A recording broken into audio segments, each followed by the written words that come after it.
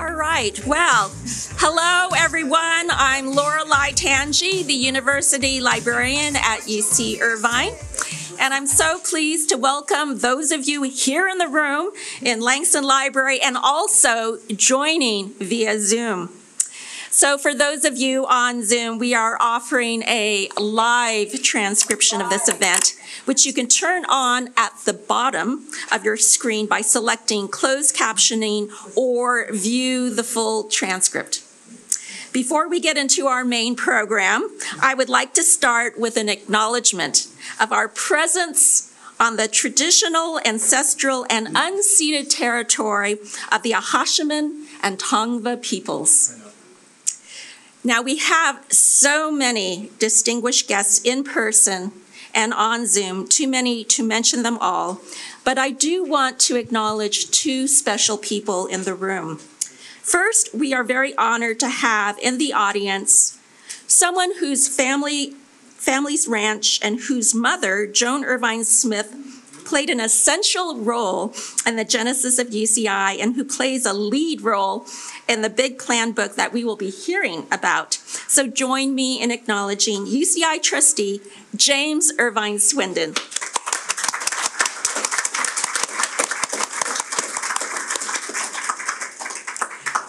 And we are also pleased to have in the audience one of our staunch library supporters whose husband, Dr. Forrest J. Grunigan, was a leading voice and supporter of the creation of UCI's School of Medicine and a central person in the merger of MDs and ODs. For his many contributions, UCI's medical library is named after him. So please join me in acknowledging Mrs. Dolores S. Grunigan.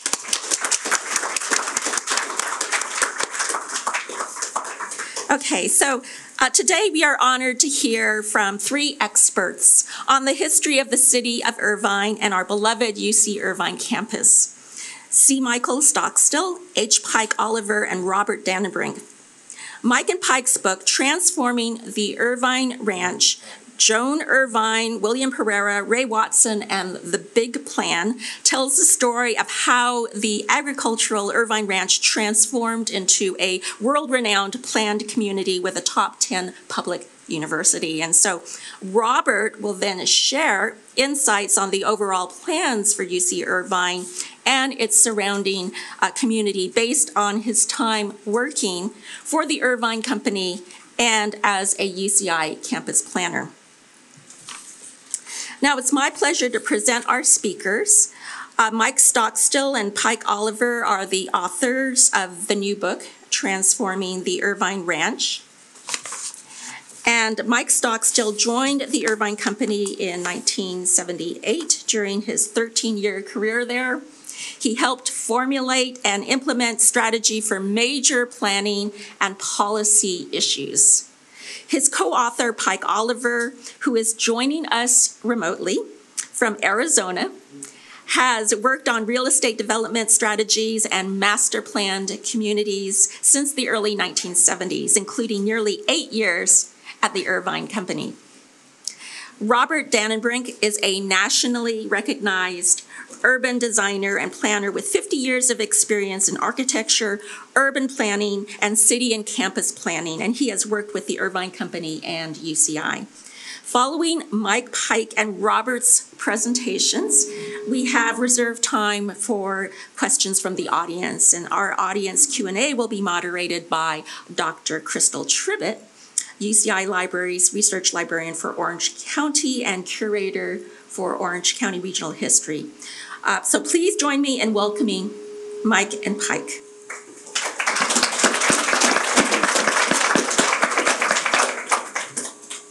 Thanks very much. It's great to see a lot of familiar faces.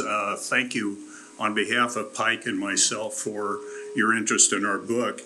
Let me just start with a real quick personal story.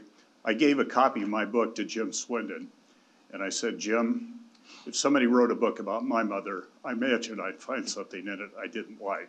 But I hope you'll agree we were respectful and we were factual. And he was nice enough to smile and say, I'm just glad she's getting some recognition. So, Jim, thank you very much. It's really an honor to have you here today.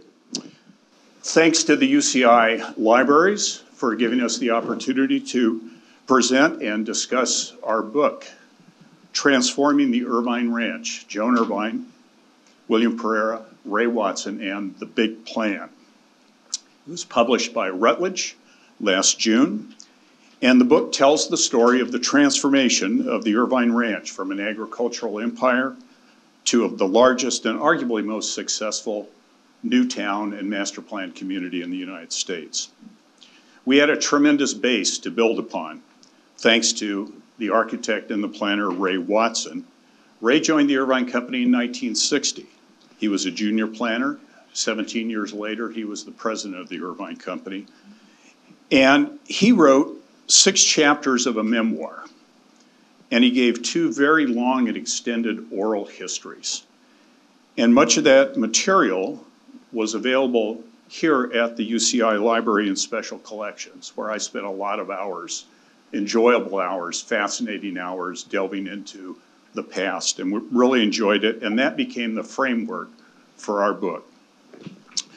This map, which is going to be moved by Cheryl.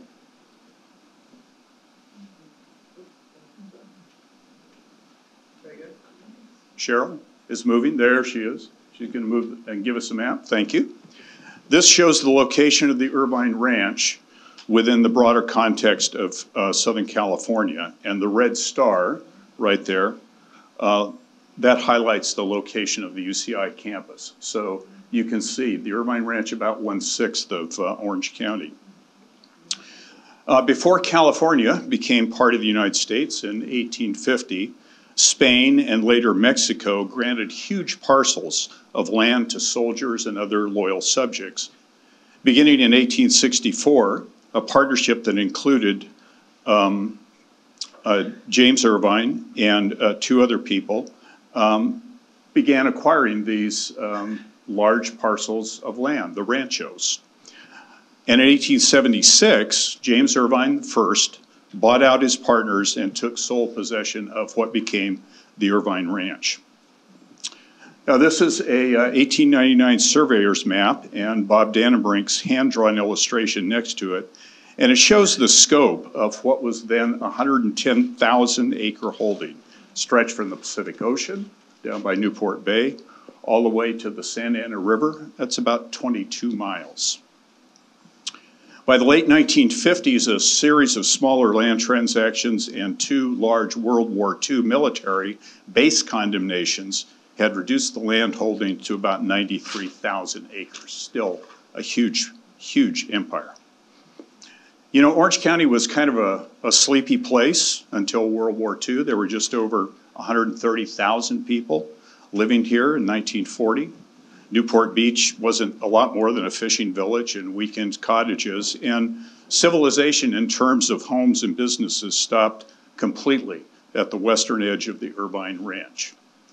Here's how we describe that change that began in 1950s. The Irvine Foundation and Irvine Company recognized that a tide of humanity would soon crash upon the western boundaries of the ranch. Real estate developers and their agents were already making offers. Other forces of change were gathering, including those of the powerful University of California. The future demanded expertise in engineering, finance, management, urban planning, and real estate. As the title of our book indicates, the 3 individuals who were most prominent in the creation of UCI and the new city in Irvine were Ray Watson, William Pereira, and Joan Irvine Smith. Let me start with Mrs. Smith. Joan Irvine Smith was the granddaughter of James Irvine II. He was the man who, from 1905 to 1947, built the Irvine Ranch into an agricultural empire. She was the only child of his son, James Jr., who died tragically at 42, when Joan was just a baby. As Joan grew up, she was often in the company of her grandfather, who at his death willed 20% of Irvine Company stock to her. But J.I., as he liked to be called, gave the majority ownership of the Irvine Company to a charitable foundation that he had created 10 years before his death. In 1957, Joan joined the board of directors of the Irvine Company. She was just 25, and she began a 20-year battle over control of the Irvine Company. She was beautiful, willful, wealthy, determined to take control of what she considered to be her birthright. Now we turn to William Pereira. Interesting factoid, he won an Academy Award when he worked at Paramount Pictures as an art director. Pereira, a larger-than-life figure, a man Ray Watson described as one of the best salesmen he had ever seen. He said Pereira could walk into a room and just take charge of it. In 1958, the University of California was considering sites for a new campus in southeast Los Angeles County or in Orange County. Pereira thought the Irvine Ranch made a lot of sense, and he played a pivotal role in convincing the Irvine Company, the Irvine family, and the Irvine Foundation to make the extraordinarily generous offer to sell 1,000 acres of land for $1. Thereafter, Pereira received the commission from the university to prepare a master plan for what became UCI, and from the Irvine Company to do the same for a community of 10,000 people, 10,000 acres immediately adjacent to the new university. The original Irvine was going to be from UCI to where the San Diego Freeway is now. Finally, Ray Watson, who Pike and I both worked with and just admired and loved. He was a great human being. Ray spent 17 years at the Irvine Company. He came as a junior planner and he finished as president. He was an architect by education, but early in his career he really developed a keen and lifelong fascination with the interplay between architecture and planning and how that leads to the creation of a whole humanistic community. Ray grew up poor in Oakland. He lived in a boarding house run by his grandmother. He lived among people who were, as he described in his oral history, hard of luck. This gave him an appreciation for the underdog as well as a personal commitment to democracy. And that outlook manifested itself in many of the decisions he made during the planning of Irvine Company communities. For Watson and a handful of planners and engineers hired by the company in the 1950s and the 1960s, it was a once-in-a-lifetime opportunity.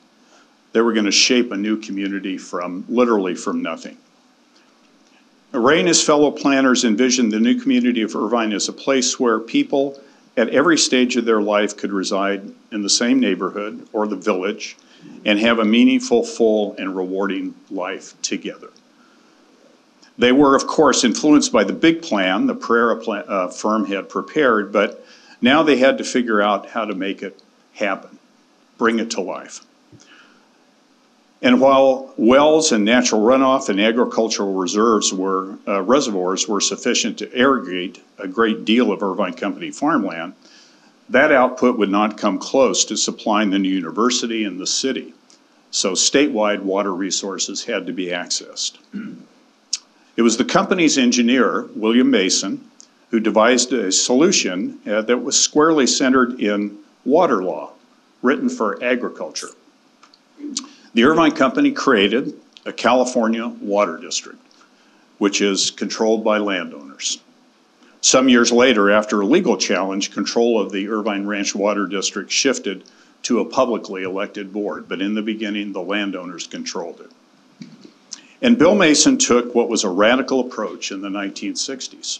He created a wastewater reclamation plant and implemented a recycled water distribution system used initially for irrigation, but later expanded to commercial applications. Here in Irvine, it's the purple pipes that you see everywhere. By 2020, just nearly a quarter of the IRWD's total water supply came from recycled water. This map highlights the current extent of the IRWD's reclaimed water distribution lines. They're everywhere.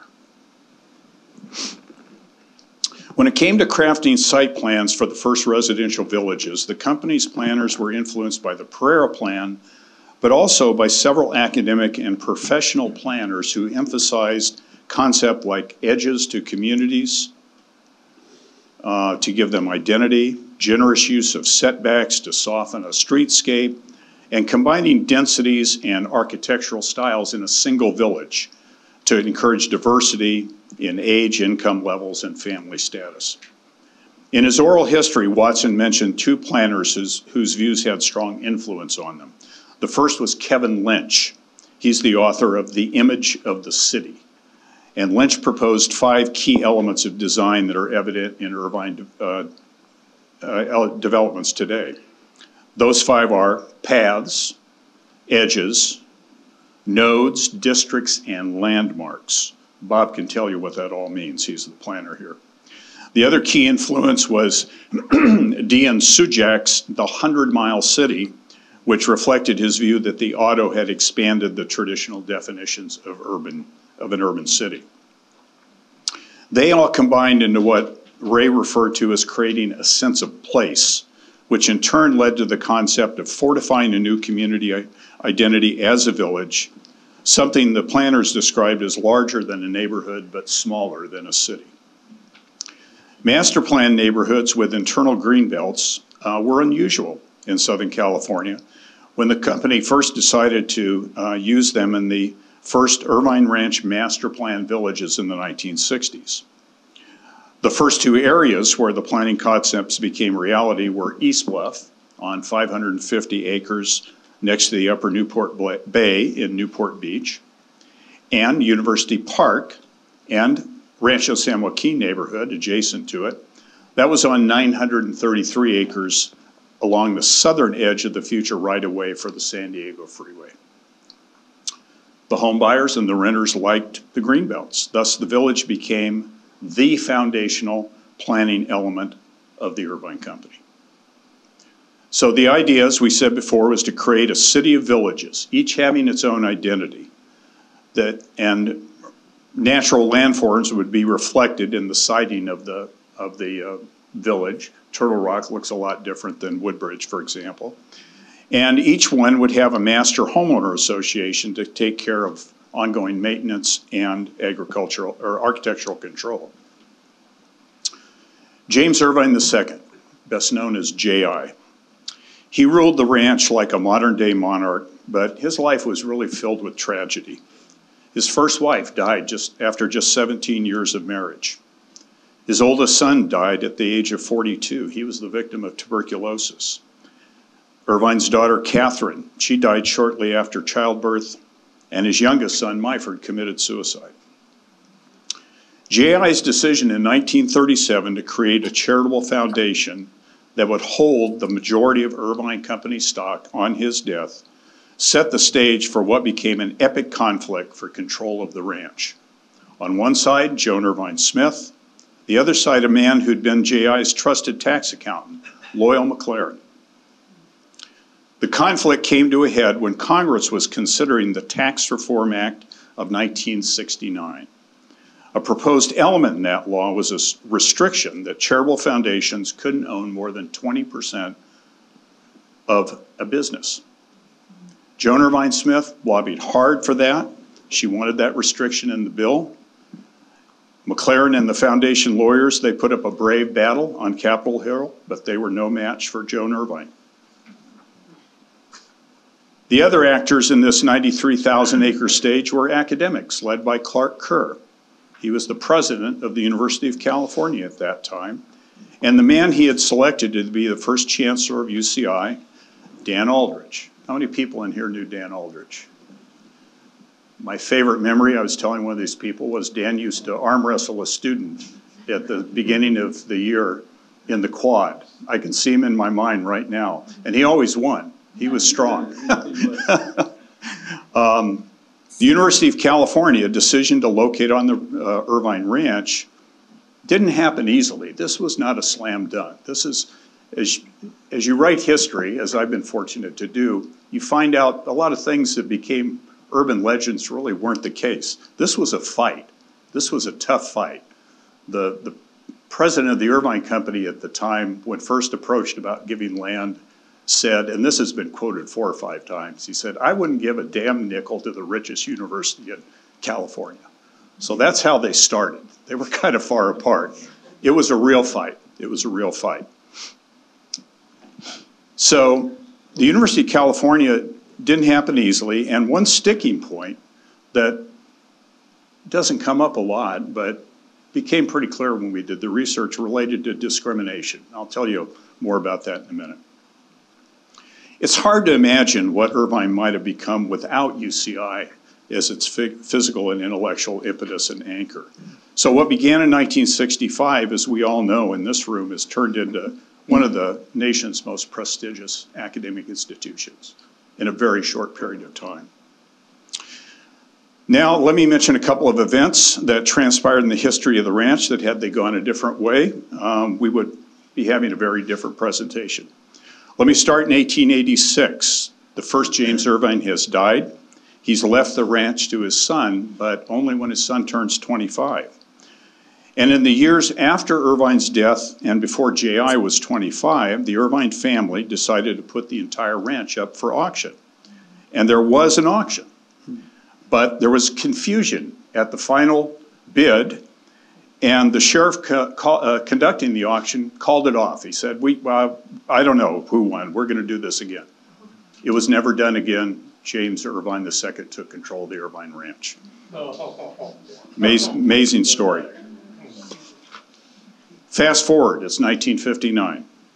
The Irvine Foundation controls the Irvine Ranch, and a developer from New York comes to them and says, let's form a partnership and we'll develop the ranch, splitting the ownership and the income. And the foundation, they were led by Loyal McLaren, was mindful of J.I.'s almost biblical desire to keep the ranch in single ownership for as long as he could.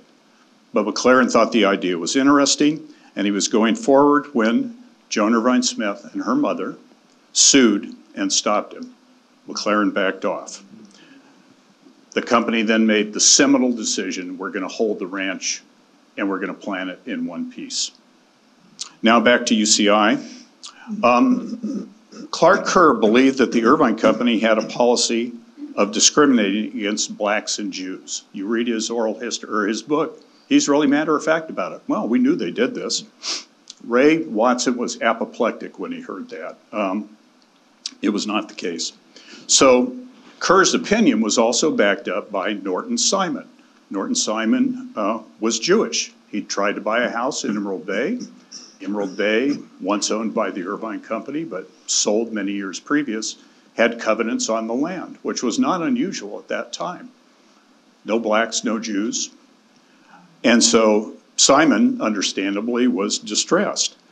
And so between the two of them, they had brought this up in conversations with the company, and they didn't realize the Irvine Company had sold Emerald Bay decades before. But when they found out about it, they still were concerned, and it became a sticking point during the negotiations. In the end, it was the company, led by Joan Irvine Smith, who saw the value of having a university and what that would mean to the value of the land. And they gave, for $1, 990 acres of property. And then a few years later, the company sold the university another 510 acres at half price for university-related purposes, bringing the total UC Irvine land holdings to 1,500 acres. The 1969 change in federal law advocated by Joan Irvine forced the James Irvine Foundation to sell its shares in 1977. In the final days of that bidding war, there was an individual who joined a group of people that had come together to bid for the Irvine Company. They're mentioned in our final slide over there on the right. That man's name, Donald Brent, who would obviously become the owner of the Irvine Company in total later. We have a whole chapter of our book devoted to the creation of the winning consortium and the incredible events that took place during the bidding. And I think you'll enjoy reading it as much as Pike and I did in writing it. Appreciate your attention. If you'd like to buy a book, I'll be selling them over at the table at the end.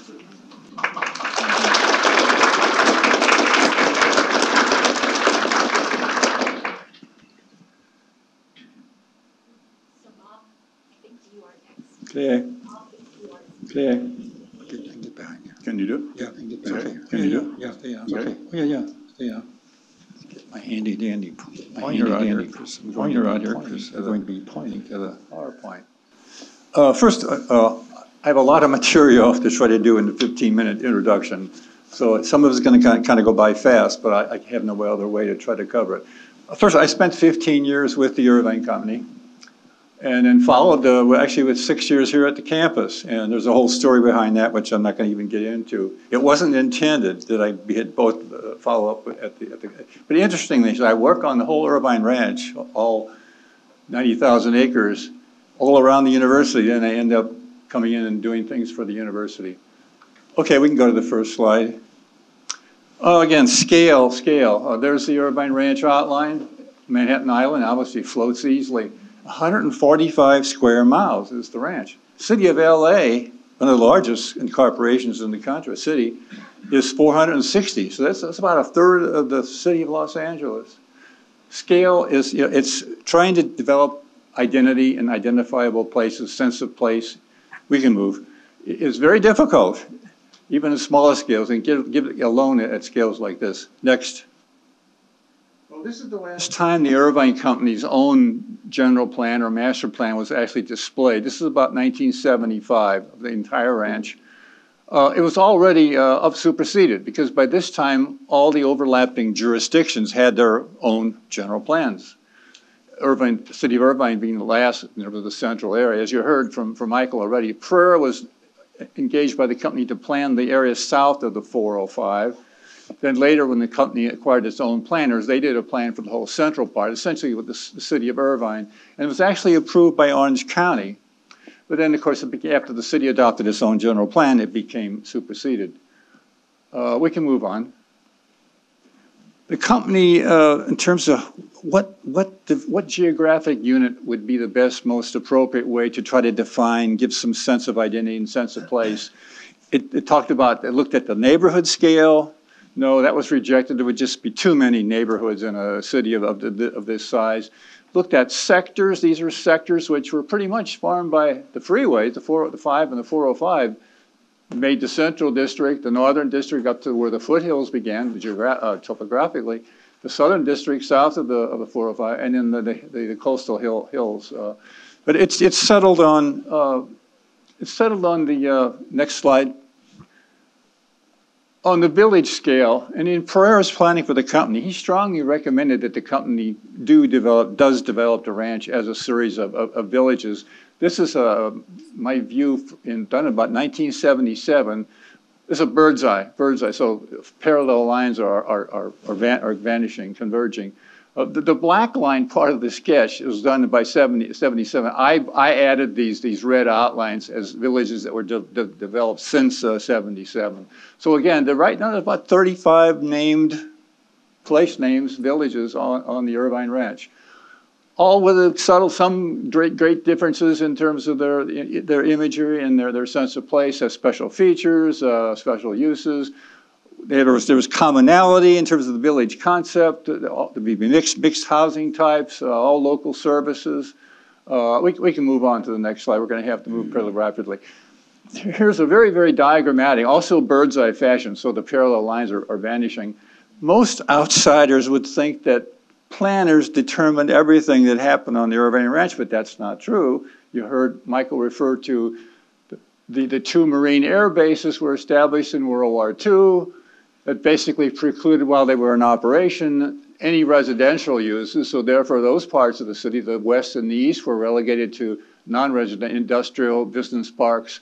Well, the company did want to establish those kind of uses as a tax base, but that's why they're there. So the whole central part of the ranch, said with this lattice, would be the residential villages and eventually a major focal point in the south end. Now, even the roadway systems, the major arterials, the company developed a hierarchical system from the throughways down to community collectors, local collectors, down to the local streets.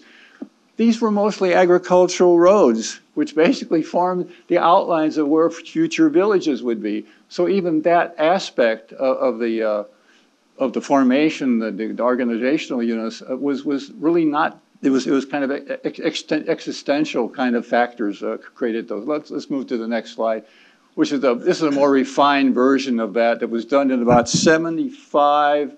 And this was kind of my advocate, again, in the bird's eye format with the vanishing line. We're over the coast. Here's the Newport villages that had been developed by then. This was my advocacy in terms of an urban design structure with the lattice of residential villages, the non-residential industrial and business areas on the other sides. The drainage channels formed a very convenient kind of a buffer edge between the residential and the industrial. On the east side, I showed a major open space corridor along Sand Canyon, which is what that arterial is there. The difference in the city's plan, the city's general plan resembled the country's very, very much. There was a difference in terms of the total population yield, the city's being much smaller than the Irvine overall plan. At one time, I think, projected about 450,000 people. The city's general plan is much less. But getting back, the city chose to put the open space spine on Jeffrey, and they also, this was a village where we had already a plan. This was called Quail Hill. We had a village plan, but the city decided they wanted to preserve it as open space. So in that sense, their open space spine, eventually it will come all the way down and link up with Quail Hill. Whereas I had the open space. It seemed like a logical thing to use to separate the residential from the non-residential. And then again, major focal points, the UCI campus, the Concordia Lutheran College, the Irvine Valley Community College. Major nodal points in terms of commercial services. You see those red blobs are commercial sites along the major arterials. Let's move on. We're going to have to move rapidly. I'm sorry.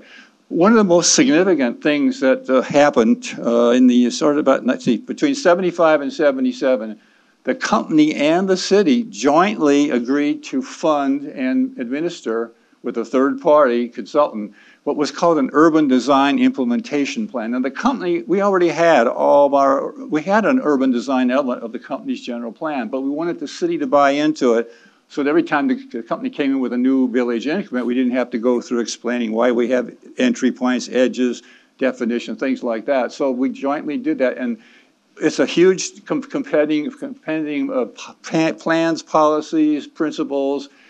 One of the most salient things is all I can talk about in our time limit. It was called streetscape. That's simply using street trees to do something besides just the enhancement of trees and the climatic benefits. Landscape architects use the term creating signatures. That is, using the actual palette, the types of trees, to help give a character to a street. And trying to summarize this shortly. Basically, what was developed was that the north-south arterials would have low dome-type landscape in the medians and tall vertical, double rows of tall verticals on the sides. And then the opposite was for the east-west streets, because there were some existing, as most of you know, there were a lot of eucalyptus windrows planted to break the Santa Ana winds. Because the eucalyptus were incorporated in those medians, it became reversed. The tall trees were in the median and the lower. Next slide. Here's a sketch of example of what this is. One of the north-south. It happened to be Jeffrey, but anyway, the low dome-type trees in the median and tall verticals. I think one of the most admired features of visitors that I have coming here is the great streetscapes that now have accrued in the city of Irvine with this differentiated sense of play. It helps not only a beautification aspect, but it helps to help a cognitive image of people living in a place when you know a street by a streetscape, and you know whether you're on a north-south or it may be too subtle versus a east-west street. Let's go to the next graphic. Okay, I've been asked to also make some commentary on this project across the street, the University Town Center. This is flashback 1962. Pereira, when he did the campus plan, he felt very strongly about the need for this kind of ability to plan for the adjacency to a major campus. This is Pereira's plan. Very formal. This is Gateway where we're at. He extended the formal axis of Gateway sector. I like to call them academic villages. Anyway, extended that axis right through the midpoint of the town center, over the cliff and into Mason Regional Park. It's probably a bandstand or something. It's kind of a culminating. And then the transverse axis was also a series of straight, as you can see, straight mall segment. This was very intensive. There's lots of graphics that there's no time to show. This was very intensive. These were like 6 to 8 story structures, primarily in the central core, as well as on the edge. There was parks on each end. So it was a very intensive and quite formal. And mixed use. There was residential. That's the key point I forgot to mention. There was residential incorporated on the upper levels over both office and retail. So it was a very, very urban place. Let's go to the next slide. I worked on this University Town Center area about, I think, eight years. This was my original visioning type diagram. Here's the central core. Here's the UCI gateway where we're at.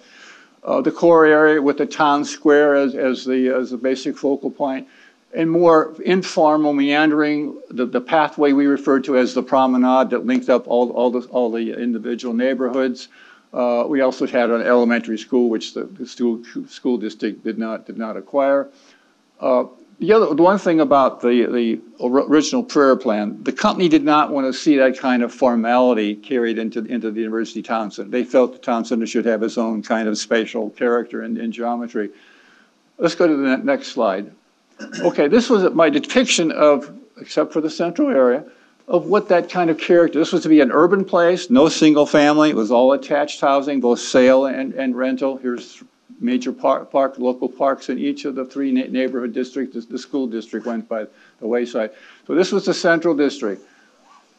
The city and the company jointly developed goals for what this place should be, really a vibrant urban in contrast to all the other suburban villages in Irvine.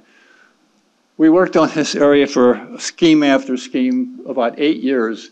Next, the best scheme of all, which actually got approval, was this scheme here. Again, I try to do this. This is a massing kind of air. We're looking for a air view, kind of a massing. These are not detailed design. These are strictly massing. This was the axis coming, a mall coming across now, of course, a pedestrian bridge from the university.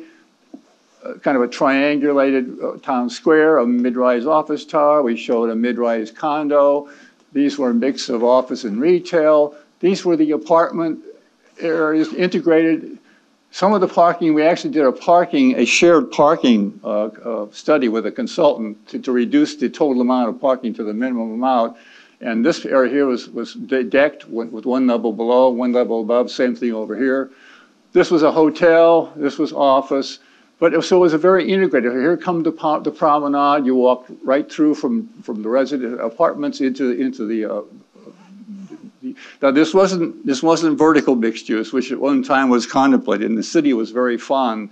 They were hoping that that kind of an urban kind of scale would be achieved here. That was not. But this was very, very interconnected. This one here, this location here, there was like a valley that the city was fond of, so that was preserved in this particular scheme. This is the hotel, as I mentioned, so the hotel had an amenity adjacent to it. Let's go to the next one. This is just a two-dimensional version of that. You can see, again, the continuity.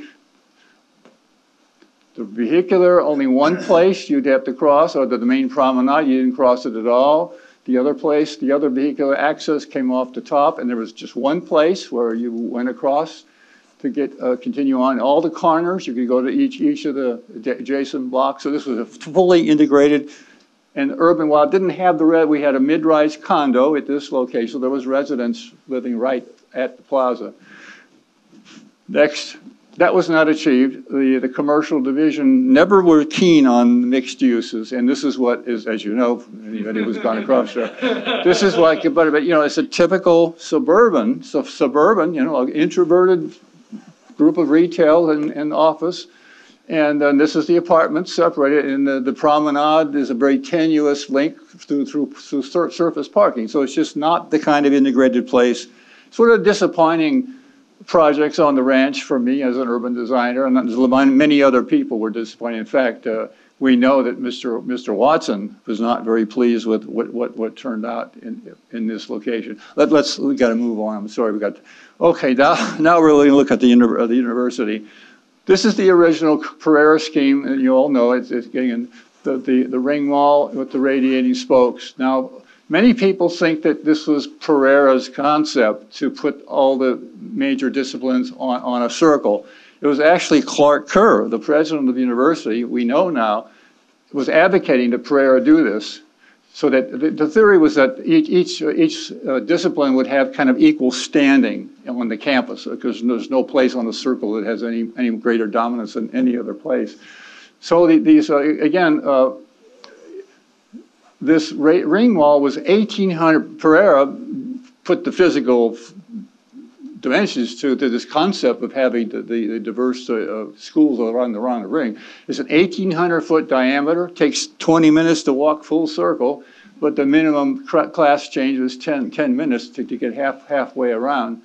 With a 16-acre, basically a void, an amenity, an open space park, but the focal point of the radius is basically a void in the center. And the radios went out and terminated at points on the outer campus. Well, like obviously Bio-Sci went on out into the medical school. And as it turned out, in the original plan, fine arts was not this location. It was part of the extension of the humanities. That became severed when the Pelton loop was in. Let's go to the next slide. Again, okay, here's the specter of the campus when it opened. Here's these junctures between the radials and the ring were referred to as the quad. That's where the term quad came from, or quadrangle. But most quadrangles, in most examples, are defined on all four sides. That's not what these were. But this is 3 football field lengths from each quad to the next. And this is humanities. Here's the library. This is the first phase of the library got expanded. This is humanities. There's Bio-Sci, and I think one building in physical sci was in the first increment.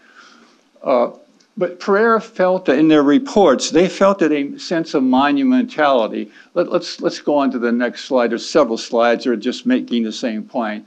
We go next. He thought that a monumentality was necessary on this flat, barren, rolling site. So he sets the buildings on these platforms to further to separate them from the terrain. The other problem with, here's students using the inner ring. Actually, the inner ring is a shorter diameter, but you have to transfer vertically. You have to go down and then go back up, either through stairs or ramps to get from the ring mall level into this inner ring. Let's look at the next. There's several. We can go next. There's several photographs. So these are all Ansel and Adams, original black and white photos he did. The other thing that Pereira, to set this kind of tone for the central core, he thought that a continuous 5-foot module of these precast panels was important to give all the discipline area, all the schools, kind of an equal status on the ring. And you see again, they're set on these platforms, further kind of getting the sense of monumentality. Let's go to the next slide. We have to move. I have to move along pretty quickly here with this. And these decks, again, except for maybe fire exits, the only place you enter these buildings, actually most of these early buildings, they're entered at the midpoint, halfway down on radial mall. So they really don't even animate the ring mall, which was one of the downsides. Let's go to the next. There are a lot of professional critics of this original Pereira scheme because of the scale of it. And these kind of formal concepts, whether it's schools or other cities, are very difficult to phase over time, particularly there's such an uneven funding schedules in most of these kind of operations. So it takes very long for something to materialize. Now, just because of the sheer mass of more buildings coming on, the visual separations are beginning. This was a depiction of the built farm in 1990 when we were doing when I was here, we were doing the update of the long range. But this is just the central core.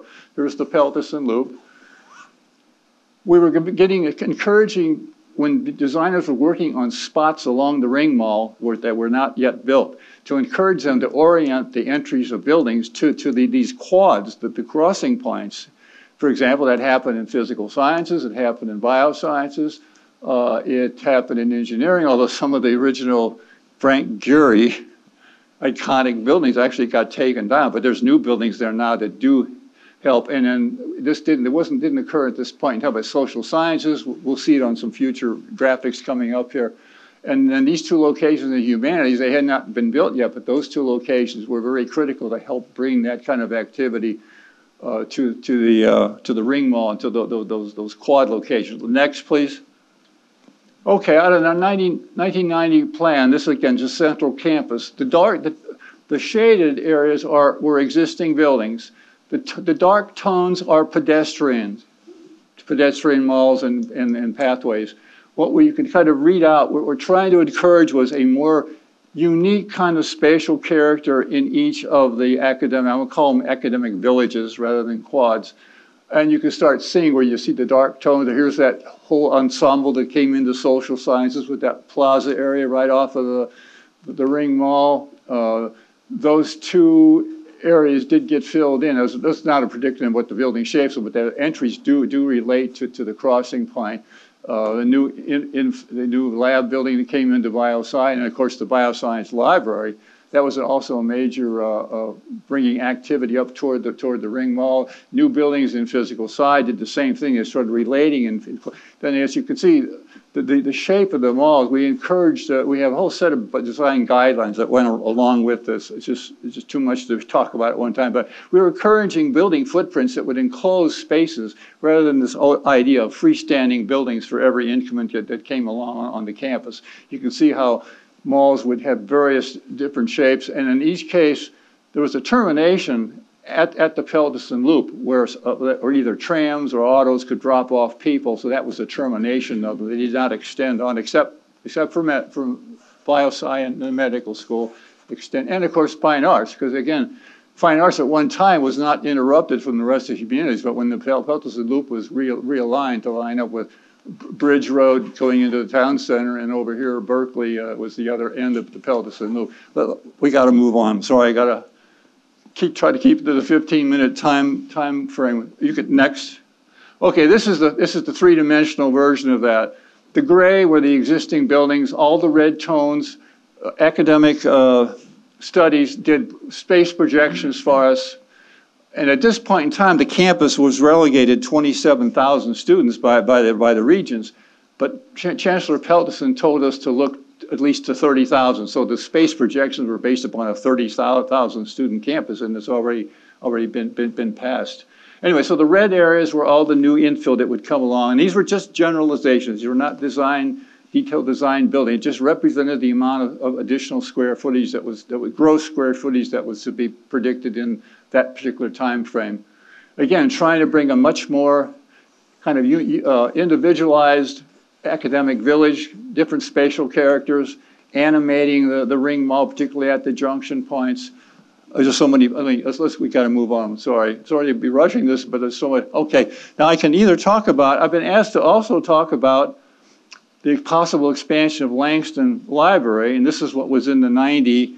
I can either do that in the dialogue portion, or I can do it right now in about 2 minutes. I think we have 1 minute. Okay, 1 minute. All right, this is a blow up. This is just the Gateway Quad sector. And again, the red tones were the future projections. Here's existing Langston. And at the time, I showed expansion as literally contiguous wrapping around the existing building, which would have meant you got to take off all the precast. Construction, the vibration, the noise, I don't think that's feasible at all. Next slide. And I just did just some very crude diagrams. I think any expansion of Langston, totally transparent connector, glass walls, glass roof, and enough spacing so that landscape could grow between the existing and the future. This is just one, keeping orthogonal geometries, right angle geometry, sawtoothing, because you got a social science tower setting here. Next.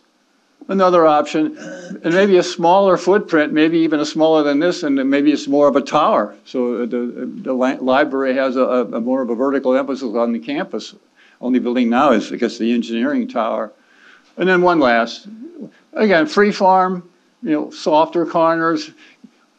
Anyway, these are just total, but I think very strongly it should be totally separated with a very clear separation I don't exactly know what, in the long-range plan, a undergraduate library was supposed to be sited here. I don't know what happens to Langston. Does it become graduate and doctoral research only? And I don't know what the program would be for this expansion. Is it more of the same, stacks and reading? Anyway, that's my response to Wendy Marner and Audrey Young were the people who asked me about the expansion. Thank you. Thank you so much.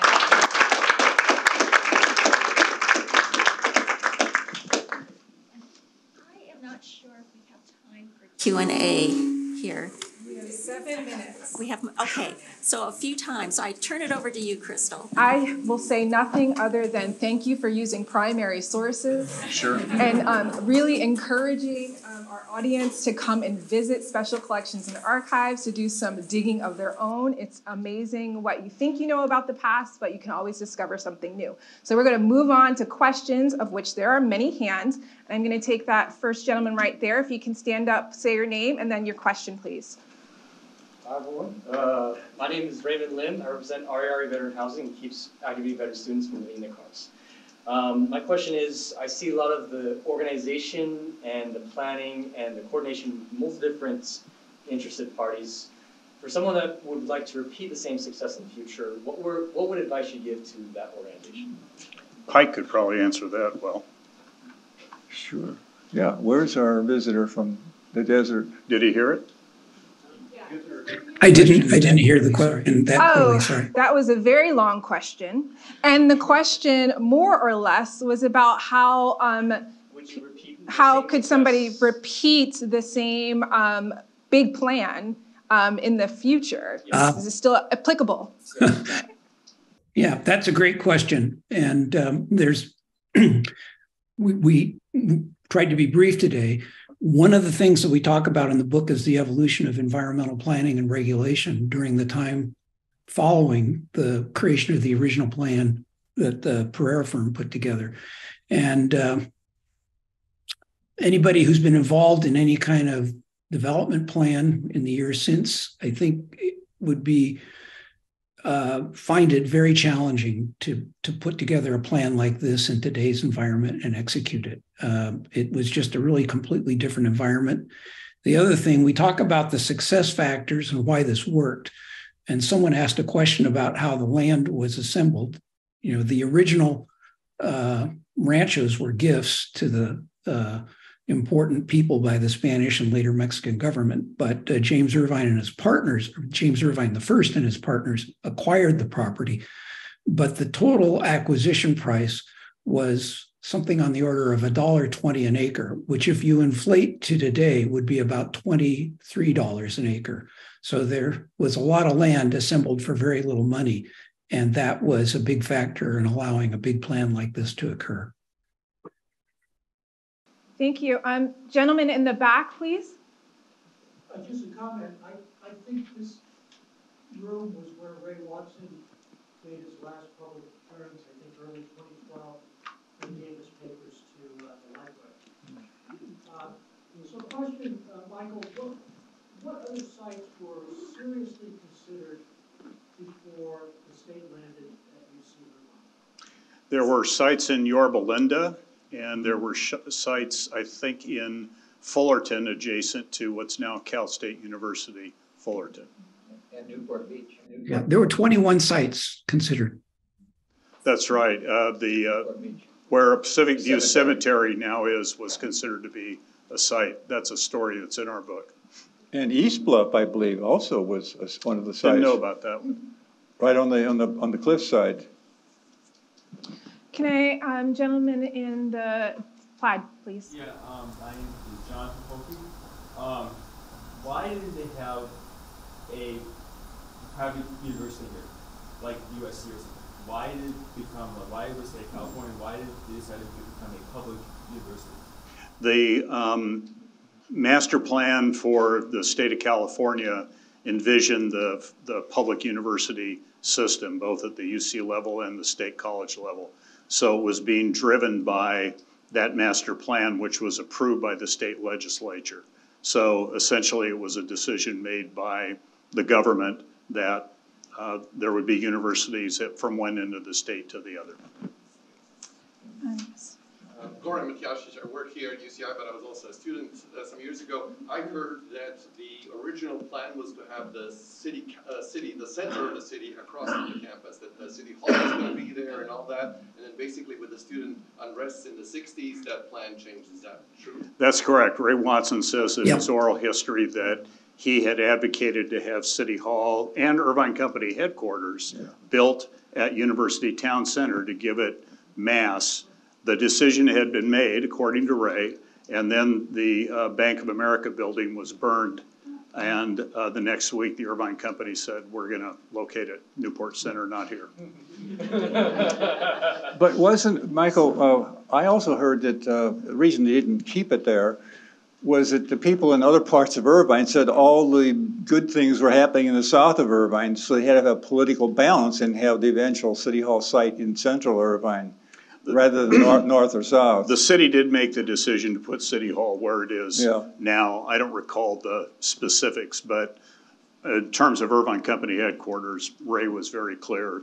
It was the burning of the Bank of America building that spooked the company and made him decide to move to Newport Center. No, I was referring only to the city where they put their eventual City Hall. Yeah, that was a city decision. Yeah. Yeah, Right Bob's here. right about that. It was this concern about distributing. I'm Kevin Bossemeyer, KUCI Radio. Why 2 military bases? One at one, and also when does the spectrum, residential, retail, when does that start to come into fruition? Pike, you want to do that? The question, Pike, was Sure, why 2 military bases? Got it.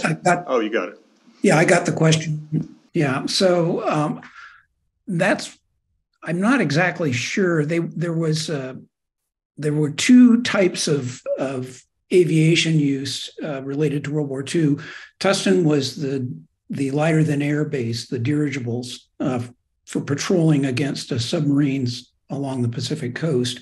And then El Toro was a jet fighter base and for training, which of course that actually carried on up until the late 80s. And that's one of the interesting things. We didn't have time to go through this today, but we talk a little bit about some of the things that didn't happen in the big plan. And one thing that the big plan didn't anticipate was the closure of the military bases. And as you could see from what Bob Dannenbrink highlighted, that had a big influence on where the commercial industrial areas were located. And if their closure had been anticipated, it might have been designed differently. And there was another question there. Spectrum Shopping Center, retail. Our book ends in 1977, so we'll deal with that in the next book. In the far back, please. Hi, I'm a first-year Master's of Planning student here at Irvine. It seems like the planning community is very much indicative of the time in terms of being auto-oriented or having some more separated uses and just the sheer size. It's hard to plan so far in the future, but if you could look back, what would you do differently to, I guess, anticipate, the sustainable, more smart growth era we're in now? I know Irvine's adapting a lot with things like bike lanes and public transportation, but the bones of the city are what it is. So what would you have done? Well, I'll feel that. We actually incorporated a corridor for a light rail transit down the, you couldn't even see those diagrams, down the middle of the, between Alton and Branca. It would come out of the industrial area by the airport, go down the corridor and link up and end up at the Irvine Transportation Center. There was only one link, that was part of the countywide system that went on through Santa Ana, Orange, Anaheim, started up at the Fullerton Transportation Center. It was on the ballot, I think it was early 2000s. Citizens voted it down. And even commentary from people living in Woodbridge, I remember, they considered it would be a blight. And it was in the middle of between Alton and Branca, which is a quarter to half a mile itself. It would be right along the flood control channel. You wouldn't even see it. It was going to be elevated line, so you wouldn't be crossing all the streets. Anyway, so we did incorporate that in the central villages of Irvine. William Pereira's original plan talked about how there'd be so little need for the car. My analysis as a non-planner is the car won. Well, There's just no other way around. You know, this is, even though the bus system isn't that attractive, I mean, this is suburbia. The densities are suburban densities. This is not a dense, you know, urban place. Thank you. Right here. Randy Lewis. Sam McCullough, in his book about the history of the university, Sam was a historian here at UCI, gives great credit to Dan Aldrich on the issue of covenants. Mm-hmm. And would someone care to speak to that? The story that I've heard over the years is that Dan was quite firm with regards to the Irvine Company that either those covenants are eliminated or there'll be no University of California campus at this location. The history that I read gives Clark Kerr the credit for raising the issue. Ray Watson believes so strongly that the Irvine Company did not put covenants on the land that when Clark Kerr's book came out, he called the author and tried to get him to change the information because Ray said, I was at the Irvine Company, I know this never happened. What I think happened, and I'll preface it by saying this, at the county archives I found a deed signed by James Irvine. And it was a deed for a sale of land. I read it carefully, there were no covenants on the land. I don't think James Irvine put covenants on his property for a lot of reasons. I think what happened was, as land got transferred, in the 20s, 30s, 40s, the standard language at First American was no blacks, no Jews, etc. But to your point, Aldrich, everything that I read from Aldrich's oral history, I didn't see him as the advocate. It was Clark Kerr who felt strongly about it, as interestingly did Roger Revelle in San Diego. So that was what we found. We have time for just one or two more questions. Yes? Bill Croner. I have two questions. You can answer one of them, and then someone else can have a chance. The deep history question. The Mexican land grants were notoriously rough and on top and conflict with the Spanish land grants. And then the California Land Commission kind of wiped them all out in the 1850s and early 60s. Did Irvine have to buy up a whole lot of claims, or did he only buy the winning claim, if you know the answer? Second question, development question, you can answer this one instead. I gathered, I think from your book, that somehow the university regents extended a broad hand on the development of the rest of Irvine because they were unhappy with how Westwood had been developed by the Chances in the 20s. Answer one or the other, please. Second answer is that the regents saw what happened at UCLA and wanted to prevent a rich community being built around it where students and professors could not live. That's why Irvine was so attractive, because it was owned by a single land source. Your first question, there were 3 ranchos. Yeah, and further on the UCLA question was size. UCLA campus is about 425 acres. As Mike highlighted, Irvine with the original land and then the inclusion areas that were added is 1,500 acres. And that was a big concern, was to have enough land to not get cramped in as UCLA has over the decades. We'll stay as long as anybody wants to answer questions. Oh, they only told me 10 minutes over. Okay. So we have 4 minutes left. All right. Yes, additional questions here in the room? Yes. You think that when they built this university, they did it to keep in mind of, like, you know, the student protest movements going on in like other universities, like UC Berkeley, UCLA, and so they designed the whole university to curb student radicalism?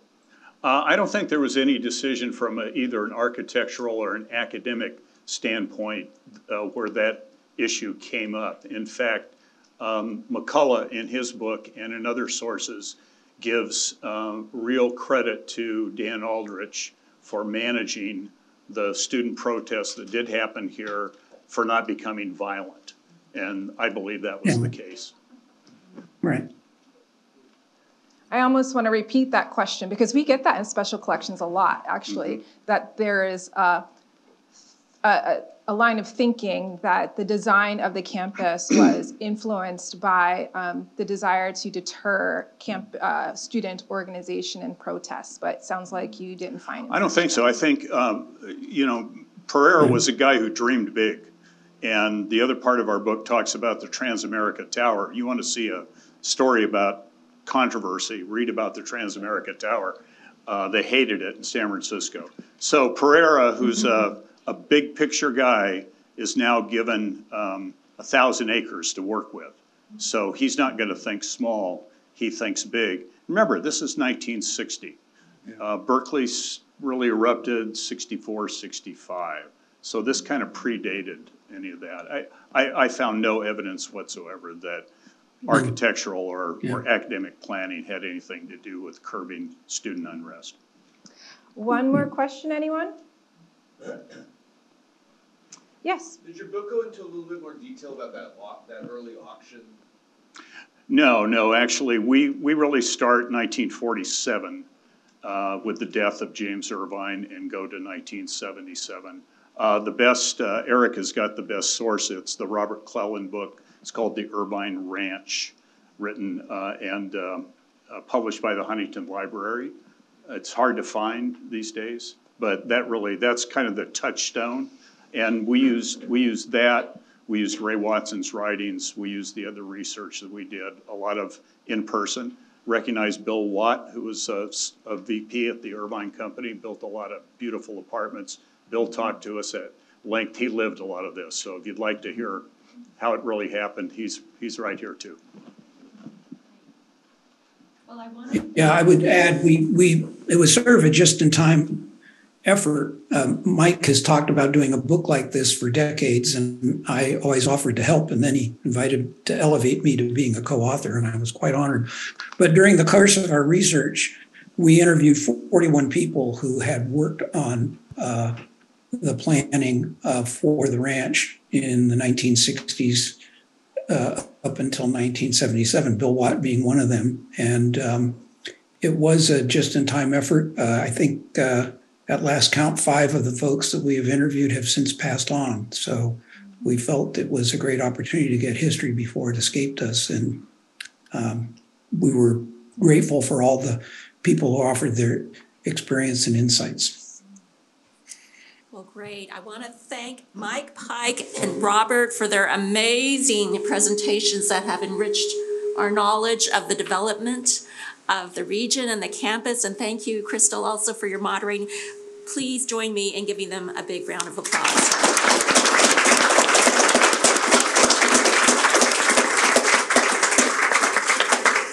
Before we break, I also want to thank the library staff and students who made today's event possible. And I also want to additionally add that this event would not have been possible without the Gateway Society. The library's Gateway Society is a very important group. I'd like to invite you all to become a member of the library's Gateway Society, which really helps to support UCI's research, teaching, and patient care. It supports the library's role as a major information resource for the community, and it also helps us to present public programs like today's event. There's a brochure at our registration table, or you can touch base with Angelica Vogel, who's in the room right over here. So to wrap up, to help us improve our programs, we have a brief survey on the seats of your chairs, or if you're a remote attendee, there's a link in the chat. We invite you to fill that out before you leave. And we wanted to let you know that we have recorded this event. And so all of the attendees, both in person and remote, will receive an email from us with a link to that recording, which will also be on our YouTube channel. So thank you again. Thank you to our speakers one last time.